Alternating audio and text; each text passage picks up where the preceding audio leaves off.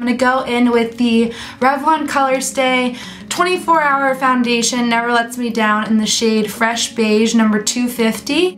I chose a very full coverage foundation because the secret to a good looking, strong, bold lip is actually the skin. If the skin looks very flawless, it makes the lips come forward and look a lot more crisp. Next, I am picking up Charcoal Brown by MAC to fill in my brows with a flat liner brush. I'm just lightly tracing in my brows on any of the sparse areas. I am going to reach into my First Naked palette with a blender brush, and I'm going to pick up some Naked Matte light brown eyeshadow, and we are going to focus this all over the lid. Keep it really simple, but this is just going to warm up the eyelids a little bit. I'm using just a little fluffy brush by MAC. This is the 217. I love it because you can place the color with the belly side right onto the lid and a little bit up into the crease. Then when you get to the crease, you can use the tip to blend it out so there are no harsh edges whatsoever. So it's a really nice multi-purpose brush for blending out shadows.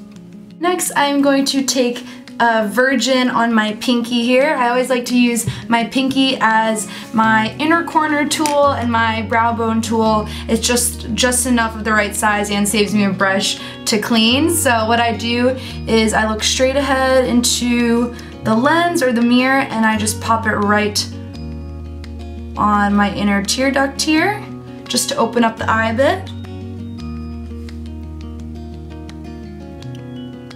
Also going to place this color right underneath the arch of my eyebrow,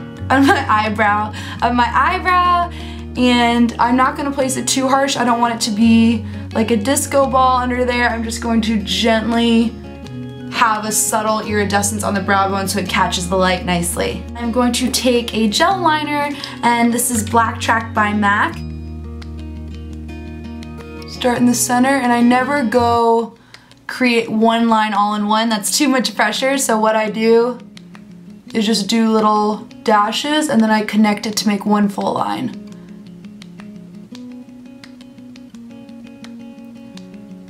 And I honestly don't know how thick I'm gonna go. I'm just gonna go until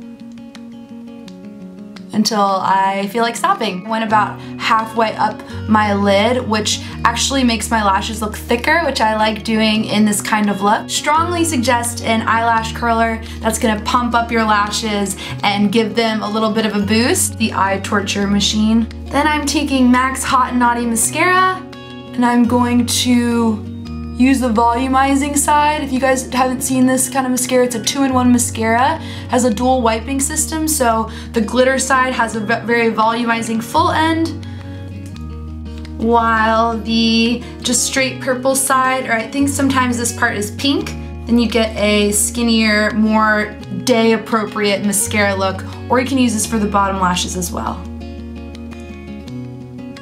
Next, I am going to skip to a blush slash bronzer. I love using my MAC Prism blush slash bronzer. It does the job of carving out my cheekbones and giving a slight pop of color. It's kind of a 2-in-1 style product, and since I am doing such a bold lip, I want to keep the cheeks and temples very neutral.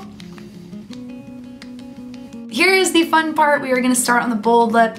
This is Covergirl's lip liner in Passion. It's a very nice soft lip liner. I'm just going to trace the outline of my lips to start.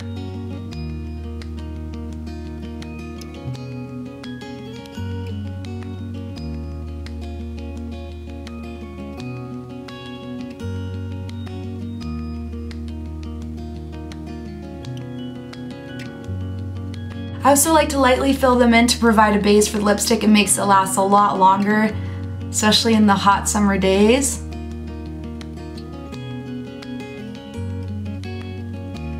Next, I am taking MAC's Ruby Woo. I think it is a staple in every girl's collection.